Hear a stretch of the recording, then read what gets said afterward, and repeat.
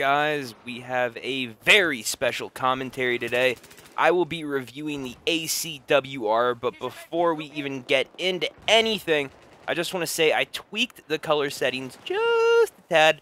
If it's too saturated, if the colors are just way too intense, let me know and I'll tone it back. If it's not even noticeable, then let me know, because I really want to be bringing you the highest quality, the highest graphical experience you can possibly watch, even on the Xbox 360. So you should see some improvement. It should be pretty noticeable. If it's not, then whatever.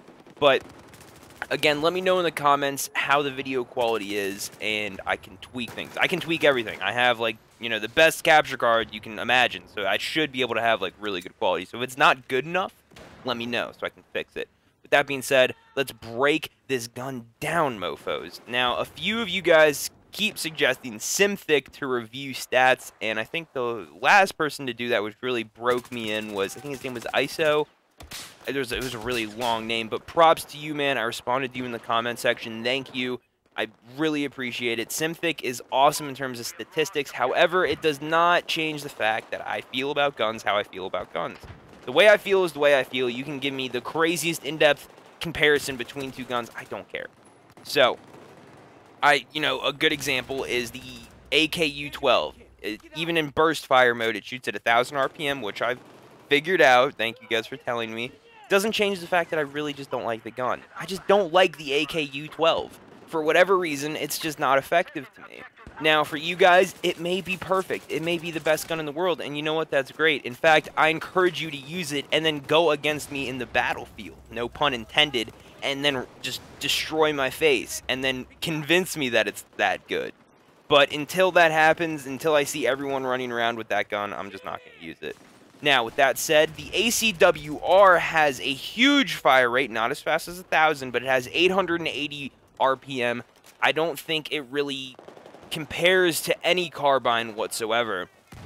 So, it shoots incredibly fast. In terms of play style, I recommend someone who likes to be in people's faces, who has FPS experience. So if you're going to use the ACW-R, I recommend that you have the experience needed to use it.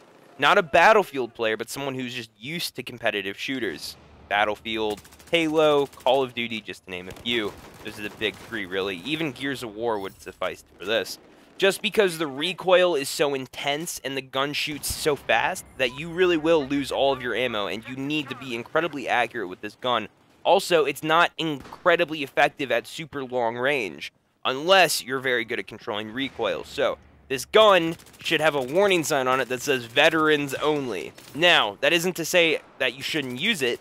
I'm just saying that you want to know what you're doing. This is for people that like to run around and be crazy and have really good reflexes and can just bang it out with the best of them. But if you can't control the recoil and you like to run around the map and you like to be aggressive and you're still trying to get the hang of Battlefield, my recommendation, or if you just like guns with lower recoil, my recommendation would be use a gun like the AK-5C. The AK-5C is like the ACR without steroids. It's just like it just doesn't have any recoil, and it's much easier to use, has a little bit more range to it in my opinion.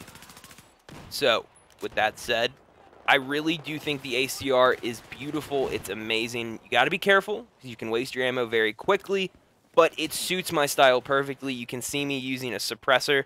The only reason I'm really using a suppressor on this gun is simply because, and I just actually put this on today, really, but I really found that when you shoot the gun, it is so loud and so obnoxious that everyone, when you kill one person, everyone turns and is like, oh, hey, who's that? That's a really loud gun. Oh, let's go check it out. Let's go investigate. So I'd kill one or two people, and then because the reload time is somewhat long, I'm sitting here reloading my gun while I have a tidal wave of enemies advancing on me like, oh, hey, that's a really loud gun you got there.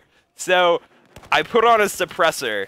That way I could not just be sneaky, but they won't see me on the minimap and I won't be as loud. You'll actually see, I think you might have already saw it, but the clip where I come up behind a group of guys and I just slaughter everybody. And it was like they didn't even know. If I didn't have a suppressor, no way that would have worked. I would have shot one bullet and they all would have whipped around. Their eyes would have been bug-eyed, wide open, be like, get him, kill him, oh, he's shooting us.